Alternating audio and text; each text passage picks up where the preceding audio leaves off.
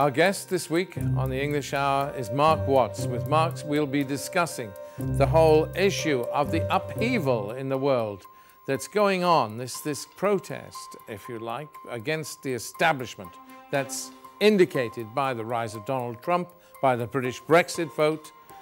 We'll also be discussing the whole role of the media as the media faces a new challenge from social media. And we'll be discussing investigative journalism and the role of the whistleblower.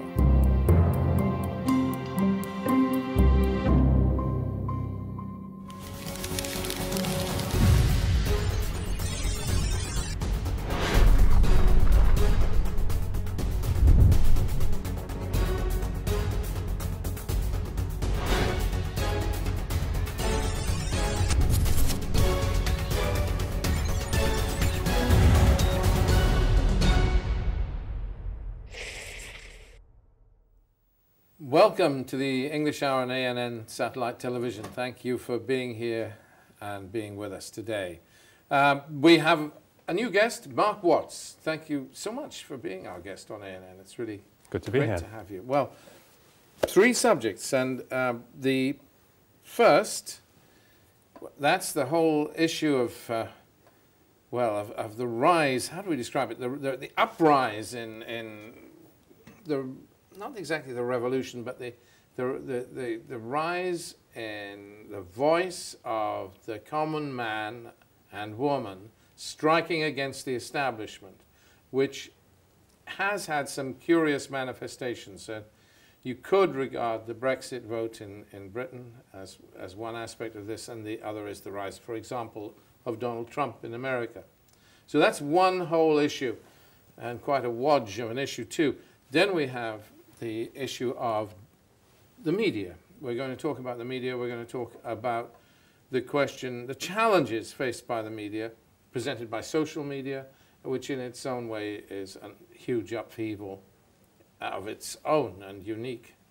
And then our third subject, which is, well, perhaps more straightforward to end with, but perhaps not, is investigative journalism and indeed whistleblowing and that whole aspect of media affairs. So thank you for agreeing to talk about this broad spectrum, and we'll move to our first subject. For some time, there has been a growing sense of anger amongst those in the West. The economy simply does not work to the advantage of many ordinary people in Britain and the United States, and has not for some time. Many feel their own positions becoming severely undermined, whilst their concerns are simply deemed unimportant and brushed aside by those in power. Their anger and frustration has been felt with full force in recent months. Britain's vote to leave the European Union and the rise in support for US presidential candidate Donald Trump are a part of this bigger picture. A lack of authenticity and sincerity has plagued the established order for some time. The disparity in wealth, the immense pressure on public services, and a lack of diversity have added fuel to the fire in what has become a protest against the established order. So, Mark, where do we begin with this? I mean, we've seen the Arab Spring in the Middle East. We've seen the whole shape of the world change. I mean, we go back a few years, and so many things have happened. The fall of the Berlin Wall. We're in a new era of history. But today, there is this anger. I sense it anyway, this real anger.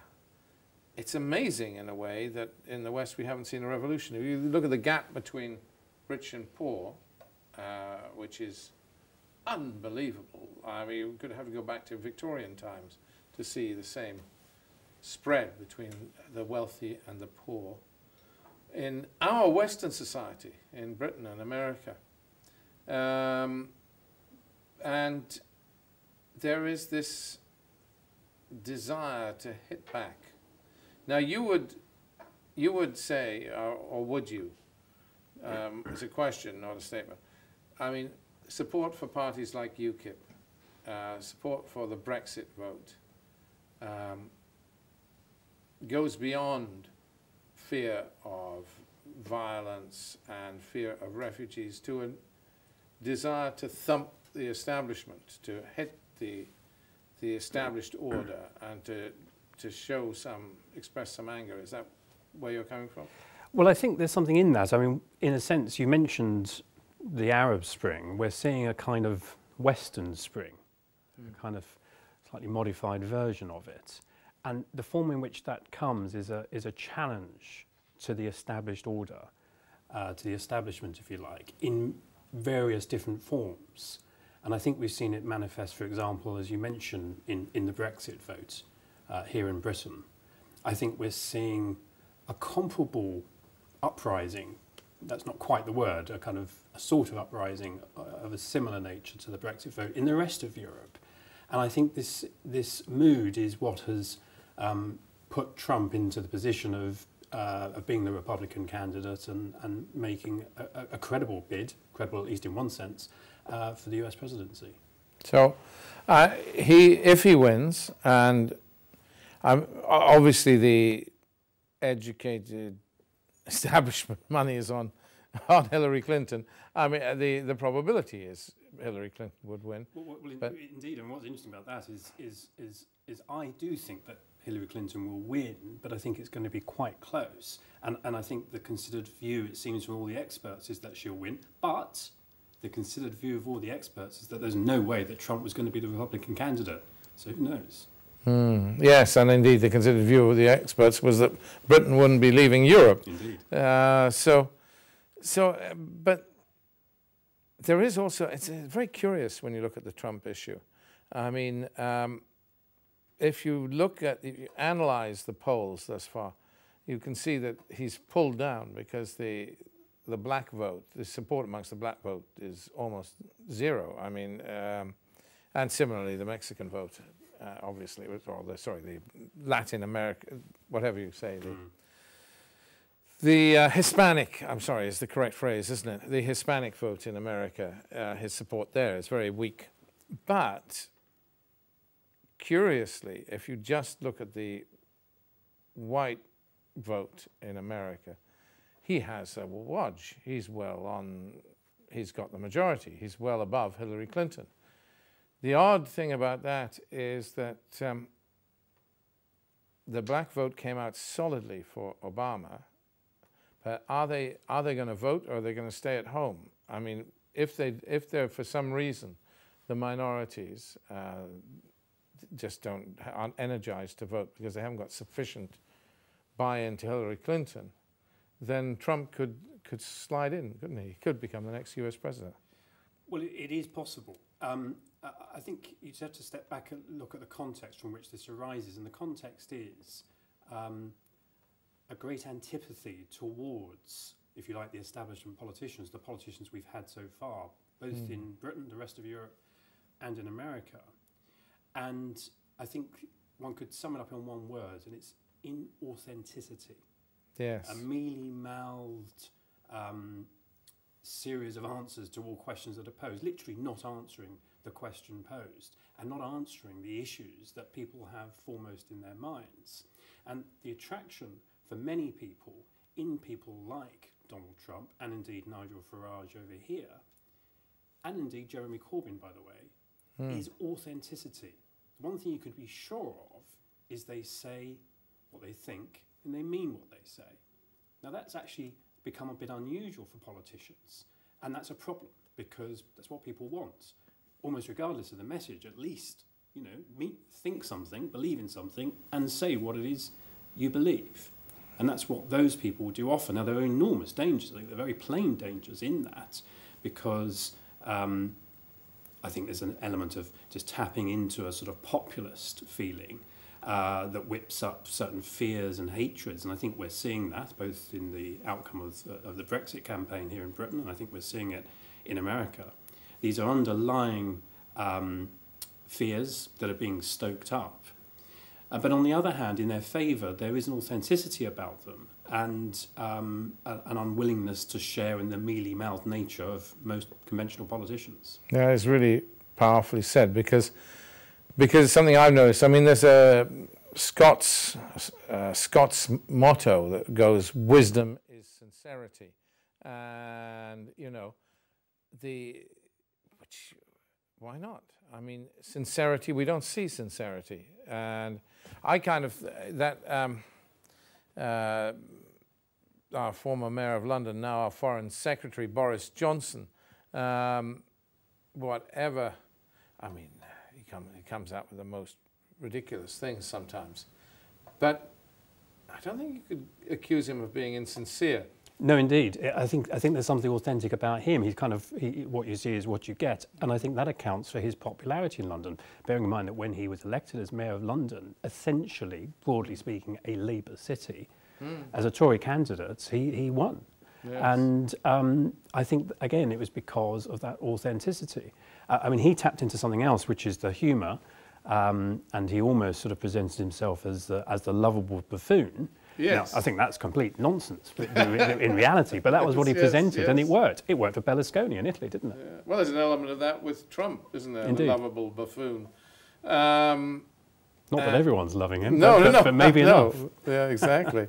No, well, I mean, Boris is at least quite humanitarian in his views. I have a grudging respect for him. He was saying we should, asylum seekers, for instance, that we should write off anybody who had been here as, how did he put it, any illegal migrants that have been here for more than 10 years should be just given citizenship, which was one of Boris's pledges. He may have been speaking off the cup, he usually is. Pledge of an amnesty. Yes, that's right.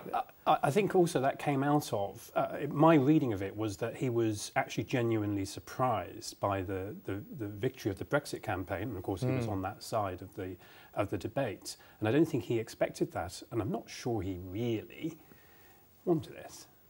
Interesting. I think that he was probably unsure which way he went. We've certainly had reports that he was kind of in two minds about it, and well, he claimed to be in two minds in the beginning. Indeed. But I think strategically and politically, he thought that if there was a victory, that would do in Cameron and leave the way open for him. Now, of course, we all know that didn't quite work out. The first stages happened, but not the latter stages of that. And I detected, I remember him being interviewed on the radio in the immediate wake of the victory, and I detected in his voice a certain degree of horror. Interesting. Well, he certainly got... I still think there was a lot of backroom negotiating, but whatever, he came out of it pretty well, didn't he? He's foreign secretary now, very well positioned. But never mind, that's an aside from the whole thrust of our discussion. Just a fascinating issue, but yes, so we have this protest against the establishment. And there's a reason for it. It is, I'm right in saying, you are right in saying that of course, we view establishment politicians as being phonies because they avoid answering questions and so on. But we've tolerated that for generations. The difference now is that at least I assume the difference now, is that people are frustrated because there are big issues. I mean, food boxes for charity boxes now in every church for people who can't afford to buy food. There is a subculture of the poor. There is a sense of frustration that things are not going right. Well, certainly for many people, both in America and Britain, things aren't at all good. The economy doesn't work for them. There are plenty of people in Britain for whom the economy doesn't work. And there are plenty of people, for example, in Britain, for whom the free movement of people from the continent does not work. So there are certain labour markets which have found themselves undermined, if you like, by much cheaper labour from the continent, and that's left people in Britain finding their own positions undermined. Now, those people don't include the middle classes or the middle classes living in metropolitan places like London, the cities. But there were plenty of people who are in that position, and they were ignored and moreover told endlessly by the politicians that your concerns are not real. Because of course those concerns were not real concerns for the middle classes, the professional classes in the main, but they were real concerns for many white working class people living in the provinces. And not, in addition to that, there was a genuine pressure on services, which again was being ignored. And so you had a kind of race to the bottom. You're having a race to the bottom in terms of the labour market. And at a time of austerity in terms of public services, them coming under greater pressure. Now, all this has been brushed aside and, oh, that's not a problem, don't worry about it. But people have said, no, it is a problem, and I am worried about it. And that is why, in my view, the Brexit vote happened. Of course, there are many other reasons. It's more complicated than that, but I think that was a driving force. It wasn't really about getting out of Europe. It's about stopping free movement of people. And as you say, and punching the establishment. I mean, part of the, if I look at my own personal anger, I, at the last general election, found it impossible to vote Labour or Tory or Liberal, and I ended up voting Green, just because that was all I could think of, that I felt some, why I was so irritated by the lack of difference, as I saw it, between the three major parties, all of whom had failed to really kick the bankers and so on, those that had milked the country, for which the next generation will be paying. So I voted Green. It was my protest vote. And then what happened was, I think there were, if my memory serves correctly, there were 1.2 million people who did that in Britain at the last election. And the result of that 1.2 million votes was one MP. And a similar phenomenon for people who voted UKIP. Now, this is not democratic, is it, in any real sense? And this really starts annoying people. And I think this all feeds into this disaffection that there is with the political establishment, the political system that we have at the moment. Interesting. Well, that's, I mean, we need to move on to our second topic, because believe it or not, we've already used up a wodge of our time. But that's fascinating, because that really has broadened my own thought, because I realize that I'm, well, it's nice to think that I'm part of a movement, you know, that gives me a sense of belonging. I'm not the only one who feels this anger at the establishment in the West. And it's lovely, this idea that there's kind of uprising in thinking that the establishment needs to watch out.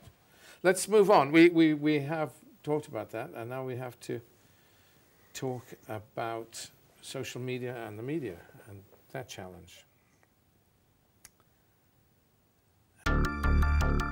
New communication technologies have modified and reshaped the role of mainstream news publishers.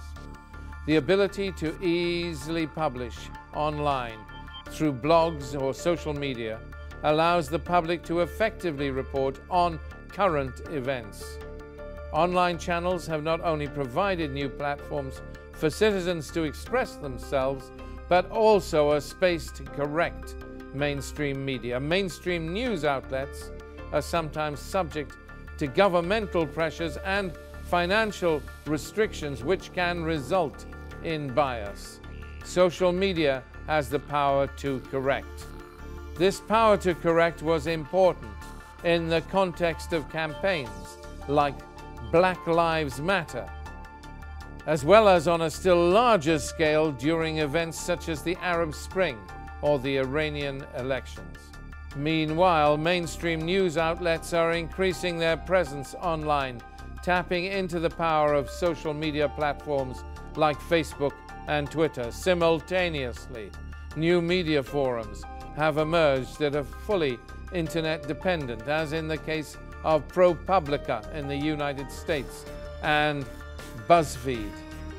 The internet has utterly changed the media scene forever, forcing us into a brave new world in which the dissemination of information is pluralist and mainstream media are better held to account. So the media. Now, Mark, we're talking about a world in which everything has changed for the media, social media. Everything has changed for everybody. I stood for an election 4 years ago, and I stood for an election this year, just a minor election, a local election in the Southwest. But 4 years, I lost both times, by the way, but that's neither here nor there. I stood as an independent, I didn't have much chance. But 4 years ago, I stood and I was doing the occasional public meeting. A handful of people turned up, but that was where the campaigning was. This year, when I stood, Facebook took over. I mean, and you couldn't keep up. It was, and you were putting up a post and it would reach 17,000 people or something. And you couldn't keep up with the comments. So social media all over the world has become such a force. It's just unbelievable, really. And I think it'll change the shape of our politics very swiftly. But the pressure on journalists, well, what is well, you define that. Well, I think one thing, the first thing to say is that in the same way as there's a challenge to the established order within the political sphere, exactly the same thing is going on in parallel in the media sphere. And in the media sphere specifically, we have two things really operating. We have things that are undermining the mainstream media as it exists at the moment in economic terms, collapse in advertising revenue for newspapers, for example. And at the same time, we're seeing the rise of new media outlets, mostly enabled by the internet, essentially. Obviously, my own organisation, although it closed recently, but Exaro was... Actually, we should pause and say something about Exaro, because it's a very good organisation, and doubtless we'll... But just explain... we'll come back, but just explain Exaro. So we were running investigative stories, and stories that otherwise simply wouldn't have appeared. And one of the things that was interesting is that the mainstream media was forced to take them up. You know, we were not being ignored. We were having a huge impact in terms of the rest of the media following up our material, and we were quite often working with mainstream media on specific stories. And we had a series of scoops on a whole range of subjects. Because it was a remarkably good, basically website-based platform on which you exposed stories, whistleblowing, whatever, you put it, and it was phenomenal because you were doing things that others didn't. That's right. And then, and it closed very recently because of funding issues, because because you didn't have a funder. And see, that has happened when we've seen in America ProPublica springing up, and we've seen BuzzFeed, which has a huge audience for what it was known for previously, the lists, endless lists, and actually doing news and even investigations. It's had one quite significant hit already. And we've got over here in London the Bureau of Investigative Journalism as well. So we have these new outlets, which I'm not sure they could really exist were it not for the internet. It'd be very hard. Perhaps the TBIJ could, the Bureau, which is philanthropically funded. But this also poses a challenge to the media, because quite often what happened with Exaro, you know, there's a huge audience that says, well, we do want to read these stories actually. Why isn't the mainstream media doing this stuff? And in the past, the mainstream media could sort of get away with ignoring a lot of very significant stories, because who would kind of know on a broader scale, who would be able to call them out on it? And the AI would be called out on it now. Social media has a part to play in that, although I wouldn't overstate the importance of social media. I think it's in the balance to how much impact that's going to have. I think the real impact will come from a whole range of new entities, some of which may not yet have even formed. I would hope that social media will help journalism lift its standards, because journalism will have to fill a different place. We used to, I mean, my father was a journalist, and he used to say, a story without a source is a source of trouble, which is one of his little maxims. Another one was, when in doubt, cut it out. And British journalists, as opposed to American journalists, I know this because my daughter is a journalist who works for an American paper and for the Washington Post, and formerly used to work for a British paper, the Telegraph, bless their hearts. And and I know for a fact that they really give them a hard time if there's an unsourced story. They have to know, they don't have to quote their sources, but they have to have sources, and the editor will demand that they have sources at the Washington Post. British papers are much laxer about that kind of thing. If we want to separate clear blue water between the social media and the sort of citizen journalist, which is what we're talking about, and the professional journalist, then the professional journalist has got to be reliable and has got to really be have proper sources and source material. And then that sets them apart from the citizen journalist who might say anything. And they're of value. Wouldn't you say that? Is that a divide that we need or we should have? Or? Yes, I mean, I think it's easy to sort of overdo the failures of mainstream media, say in Britain, but of course you can point to lots of successes over the years, individual successes. But I think the real problem is that there's almost a veneer, almost a show of holding power to account. You know, we'll have the ritual of the minister grilled on a breakfast radio station or breakfast television. But how much of that is real and how much of it is show? Is power really being held to account? And I think there's real doubt about whether the mainstream media has been doing that, particularly here in Britain. And the reason why something like Exeroad got traction was because it was doing that, and it was genuinely doing that. Interesting. So, I mean, if you relate that to the Middle East, there's the classic situation of the Iraq War, or the fall of Saddam, the liberation of Iraq. You could argue that that was an instance in which the British media failed to hold the establishment. Well, it's a very interesting example because I think the real problem, you're saying, you were wondering about, you know, how reliable are newspaper sources. The real problem, of course, is that lots of sources lie. And in particular, the problem for the media over here is manipulation by essentially governments in the broadest sense of that word. And that can be very explicit and sometimes less, rather more underhand. And if you take the example of the build-up to the second invasion of Iraq by the West, in essence, the public was told a lie repeatedly by the mainstream media, which was the government's lie, of course. The mainstream media didn't have any reason to challenge it, which was that Iraq had, at that point, you know, weapons of mass destruction. Now, what was interesting is I actually made a program for British television some years before about the real program that Iraq had previously, back in the 80s, and how it'd been dismantled by a series of UN inspection teams.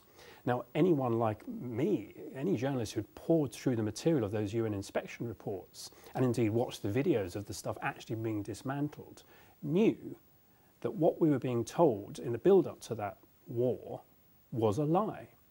And what I found at the time when I would raise this in newsrooms is, but your information is out of date, it's all changed now.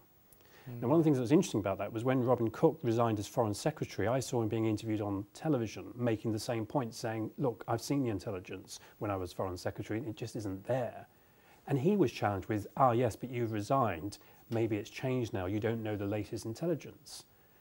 So in a way, the information was there to be found by journalists, but it broadly wasn't. They took, as it were, the spin, and it was complete and utter baloney.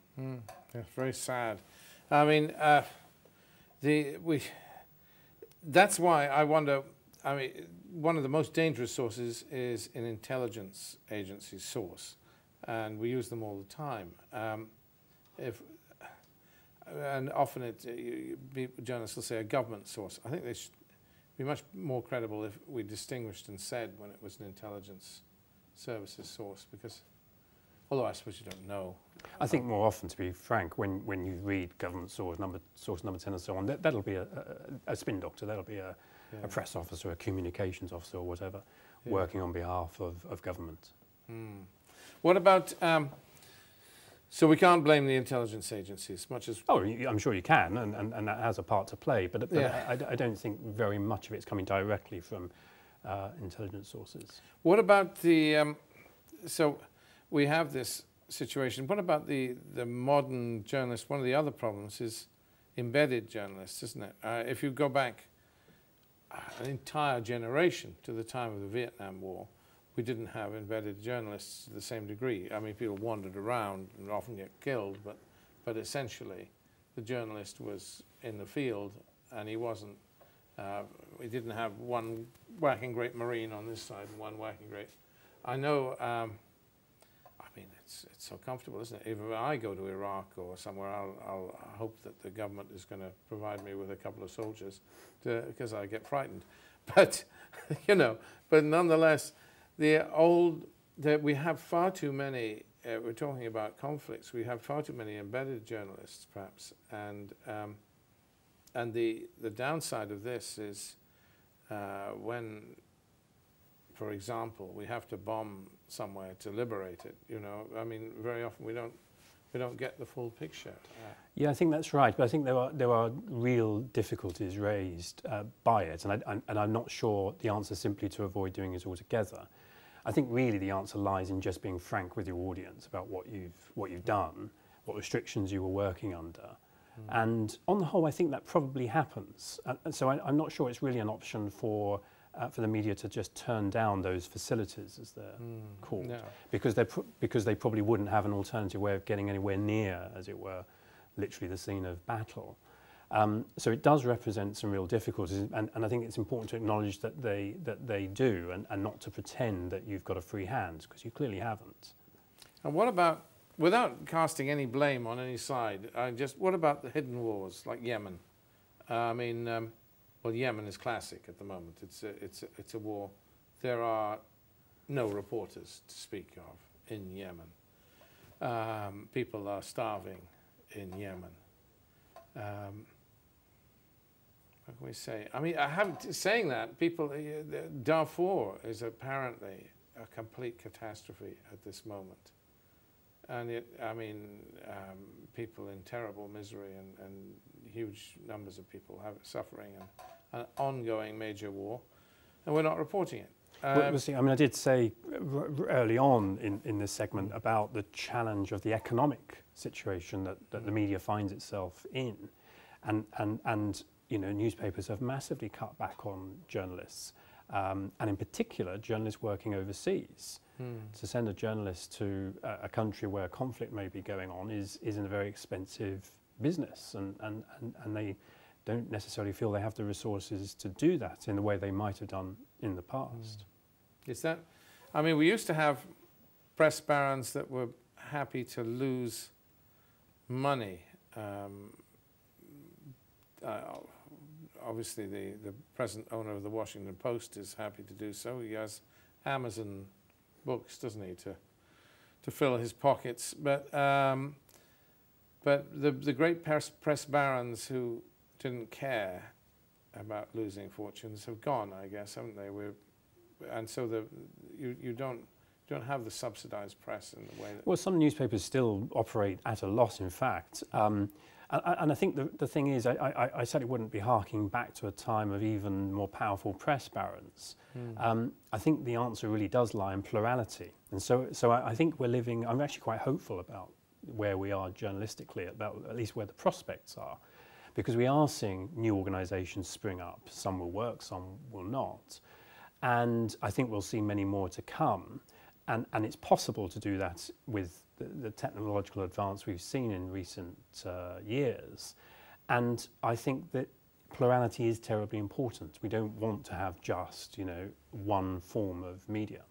Interesting. So, and therefore, as part of that mix, the upheaval being caused by social media is a good thing, really.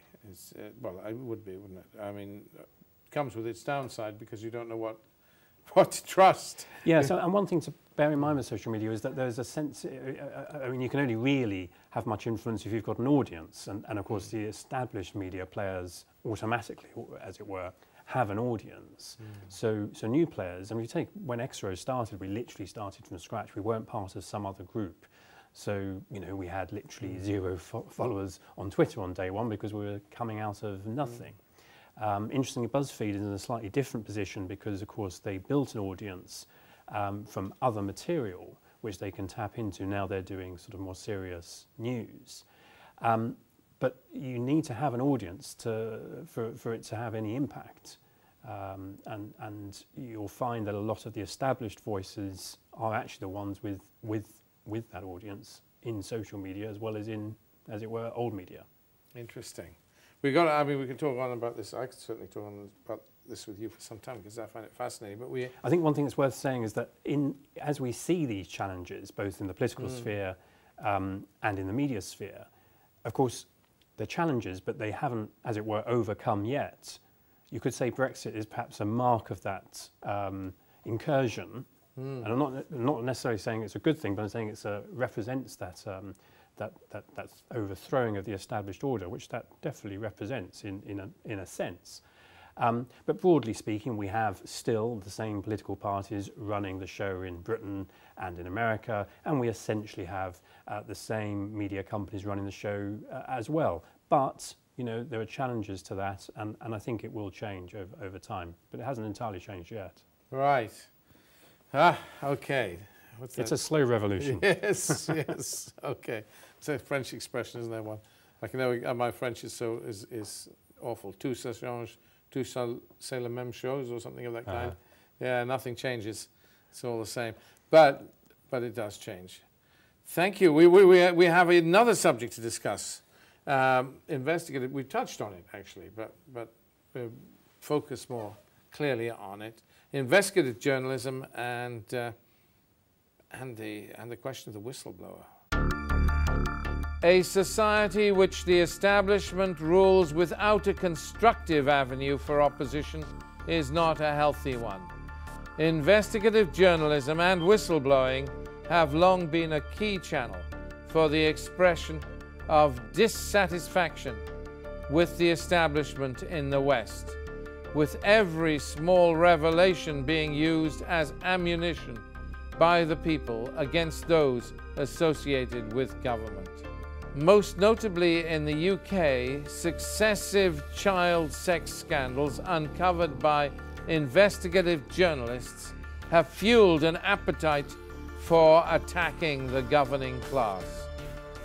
Nevertheless, investigative journalism is itself under attack by the accountants at media outlets. It is perceived as being expensive and often unproductive, whilst others argue it serves a vital purpose. Mark, the question of, well, investigative journalism. Are we losing it? I mean, we used to have the old Sunday Times Insight team, which would hammer away at a story and then come out with some revelation. I mean, are those days gone? And then there's the whole, well, we come to the whole issue of whistleblowing, which is one that's fascinating. But what about the investigative journalism? We no longer have the budgets? It's not happening? I think that's a massive factor for mainstream media, in the same way I mentioned earlier that this has depleted foreign coverage. Well, one of the other things that's been depleted as a consequence of the economics that the media finds itself in recent years has been the diminution of investigative journalism. There's a perception in the sort of managerial class within newspapers that it's very expensive. And I'm not so sure it's really true, but there is a perception that it is. It's certainly less certain. And what I mean by that is if you have a nominal journalist working away on an investigation for some time, they could be working away for weeks, months, longer, and at the end of it, have nothing to publish. Whereas if you have that same journalist sat behind a terminal, like they're working in some bank, just rewriting wire copy that spews in and they spew it out, you get a lot more words, per day worked. And I'm afraid, the real enemy of investigative journalism has been the accountant. It's not the lawyer, it's the accountant. And it's the accountant who says, sitting in newspaper offices and television companies, that this doesn't make sense economically. The only problem with that accountant's analysis is they've completely ignored the audience. The audience isn't interested in all this stuff that's being spewed out and regurgitated and, spin doctors reworked words. This is all drivel and nonsense. People don't care about that. They're turned off by it. They want the real stuff, which is what investigative journalism is. But nonetheless, there has been a diminution. It hasn't completely gone. Yeah. Newspapers still do it here and there, and indeed in broadcast as well. But it has, certainly in Britain, definitely dropped. And the primary reason, I think, comes down to the economics of the industry. Money. So if you had to example of best practice in terms of still keeping some sort of standard of investigative journalism there, would you say the Financial Times? I mean, would you pick on, can you see other flagship particular broadcasters or that you would highlight as still waving the flag? Well, certainly in recent years, I'd probably point to something like World in Action, which was broadcast by ITV. I did work for it. I had 2 spells in World in Action. But of course, that's no longer there. And one of the things that's happened as there's been a diminution in mainstream media is we have seen new things springing up, both in Britain and America. And this is really where Exero came from. Yes. I mean, the history there was that just before we launched, a couple of years before we launched, the Daily Telegraph ran a series of investigative pieces about MPs' expenses, having obtained some data that went into great detail about what expenses they were claiming. And they had to do quite a lot of work with this data to make sense of it, as it were. And they did a fantastic job. And one of the things that did is it reminded everyone that actually investigative journalism is what people are interested in. The sales of the paper, went through the ceiling. They couldn't. Their shops were selling out of the paper, and of course the paper was being mentioned endlessly in the rest of the media because it really struck home, and people were outraged by it. Fun enough, feeding into precisely what we were talking about in the first segment of this program, this kind of disaffection with politics. Politicians were caught out by that investigation. So Exero came along in that context where people were suddenly reminded, people in our own industry were reminded, actually, this is good, isn't it? This is what people want. And within a very short space of time of our launching, we ran an investigation which started with just a single story about a single example of the chief executive of the Student Loans Company, who it turned out wasn't on the payroll, but was working and being paid via a personal services company. Meaning that he could choose the level of tax that he paid rather than paying tax as an employee. Now, what was interesting was that as soon as we broke the story, we first of all worked with a mainstream media outlet on it. So we put it out at the same time as Newsnight, the BBC programme that we worked with on that. And of course, the rest of the media immediately picked up on it because it clearly was a terrific story. So here we were, a brand new entity, tiny, suddenly, causing ructions, causing an urgent debate in Parliament the next day, a review into Whitehall. So the point about investigative stories is they have real impact, and people really care about them. Of course they do. I mean, they really matter. Clearly we need more investigative journalism. So it begs the question, Exero has gone down because of lack of independent funding. Are we going to see investigative journalism of the kind we need to see? Is it going to happen? Well, I feel quite hopeful about, despite everything I've said, I actually feel quite hopeful about the state of investigative journalism in this country and wider, because one, I think things like Exero have reminded people that we absolutely need it, and there's a real, the audience wants it. And I think, although I don't really see the mainstream media going back to, as it were, days of the past where they devoted more resources to it than they do now. What I do see is new entities springing up to do it.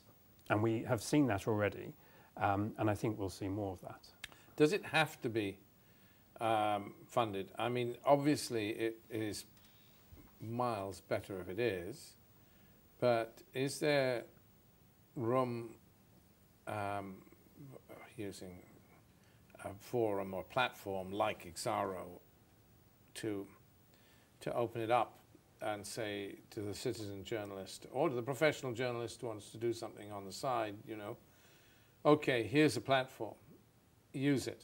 I mean, obviously we'll have to have some oversight, but nonetheless, that within those bounds, use it. And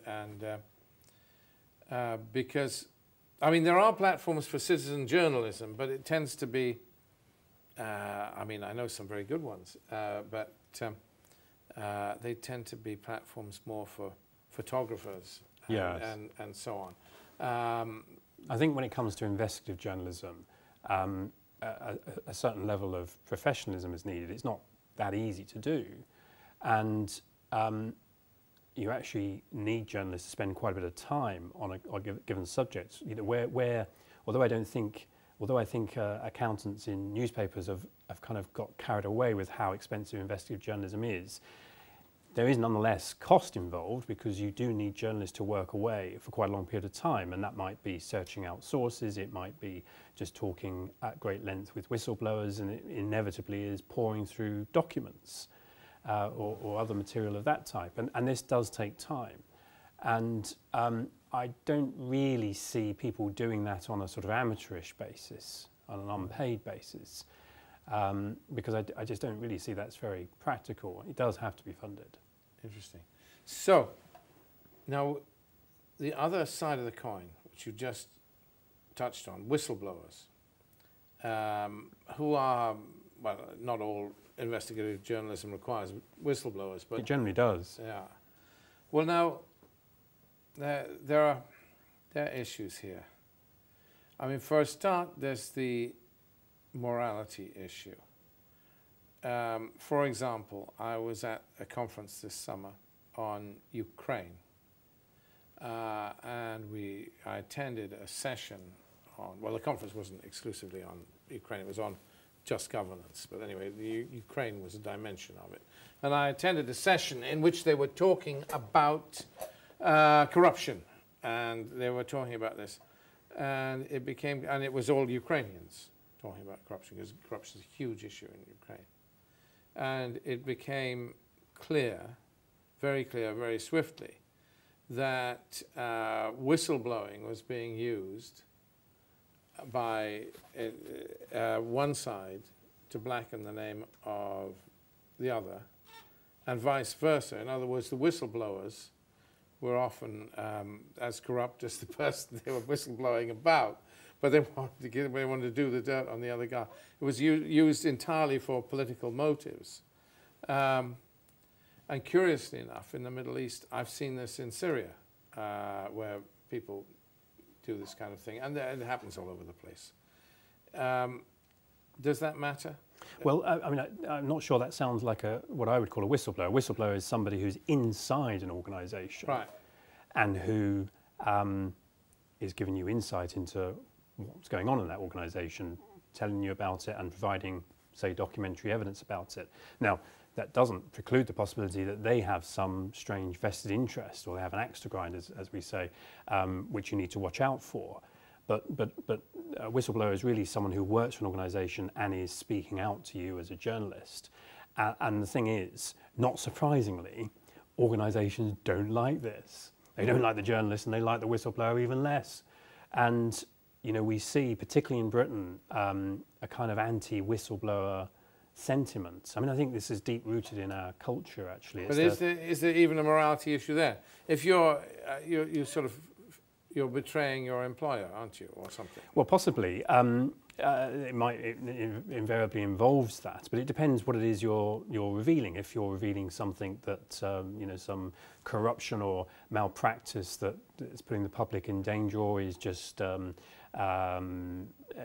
is somehow contrary to the public interest, then actually some people have a duty to speak out. And what about the hugely controversial, I mean, the flagship whistleblowers, Edward Snowden or something like this? They're right, or they're right. I mean, it becomes an argument, doesn't it? When you get, you could argue both ways. Well, clearly the argument has been had both ways. I think one thing you have to recognise with all very successful pieces of investigative journalism, we've certainly experienced this at Exero, particularly with our investigation into child sex abuse by VIPs, and The Guardian certainly had it with the Snowden revelations, is you do get a backlash. You know, the more you hit home, the more the backlash. And so inevitably, because in that case you had an identified whistleblower in Snowden, you know, he is endlessly going to be briefed against by the machinery of the state. Much of the rest of the media is going to be manipulating into running whatever rubbish to try and undermine and discredit the whistleblower. And as I say, there's a great tendency to do that because organisations don't like, you know, the world to know what skullduggery they may be up to. And if there's any organisation that doesn't like it, it's going to be something like the NSA. Yes, well, quite. Yes. So we've got these people. I guess we could regard as heroes, couldn't we? I mean, WikiLeaks. Yeah, I mean, they cause a lot of trouble. They are, but they're necessary. I guess that's right, isn't it? They are necessary. We need our whistleblowers. Yeah, they're vital. They're vital. Yeah, yeah. And actually what we need to see real change in terms of protecting whistleblowers. If indeed people have come forward to spill the beans, as it were, on something that really has gone wrong in an organisation, they shouldn't be hounded in the way that they are. They should be encouraged to do it. You know, perhaps if we had greater protection from whistleblowers, the enormous problem that has developed in Britain over decades over child sex abuse, I don't think it would be on anything like the same scale if people felt they could blow the whistle. And that might include, for example, people who work in the care home system, the social services, indeed the police.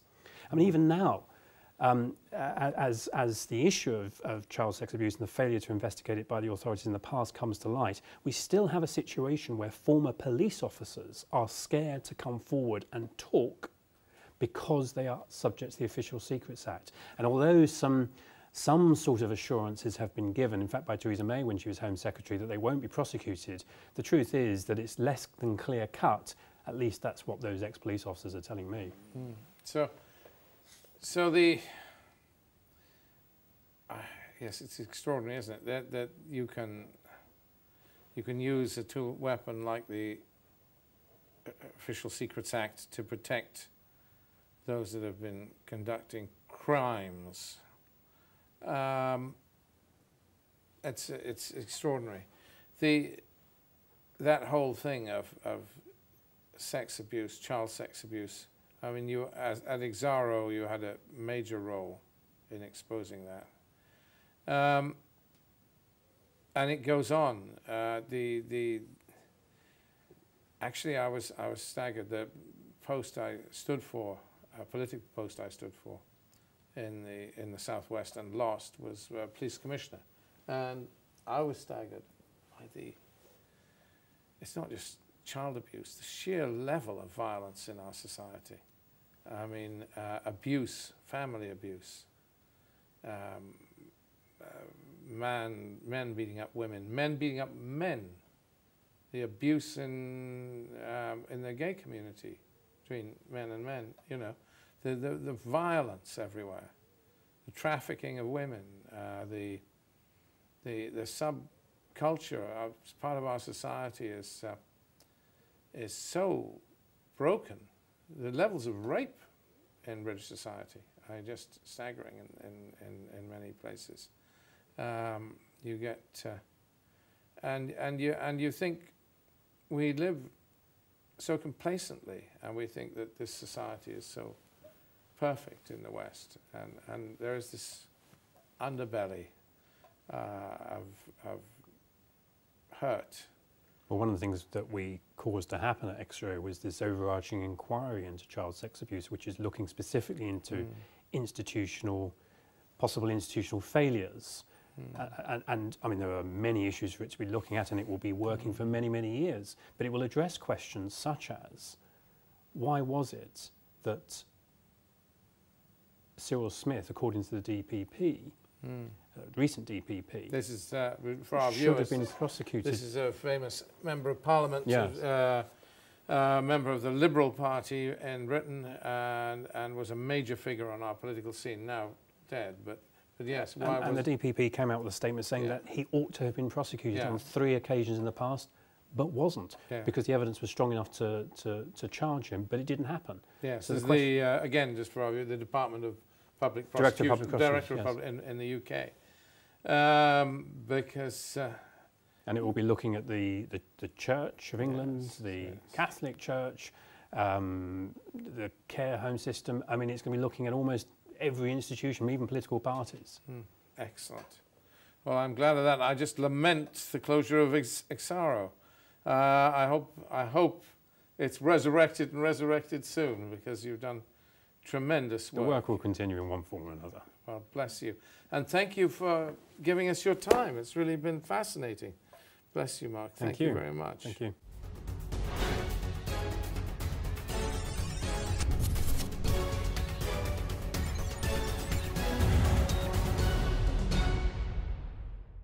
So, what have we learnt? I really loved the first section when we were discussing the whole business of the justification of the people when they protest against the establishment. In the Middle East, of course, that was violent protest with the Arab Spring. In the West, we had our kind of protest, and it's been softer, but the establishment had best pay attention. We had the Brexit vote.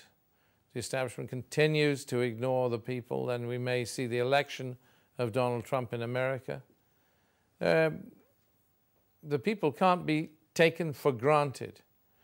And what do we want from the establishment? What we want is something more than honesty. Honesty is simply not good enough. We want something more than integrity. Integrity is simply not good enough. What we want is sincerity. We don't see it. We see little and little and little enough sincerity in our politicians. We expect, we demand, and we deserve sincerity from the political class that leads us. Then the issue of journalism. Journalism today is outstanding, but fewer and fewer are bearing a heavier and heavier burden.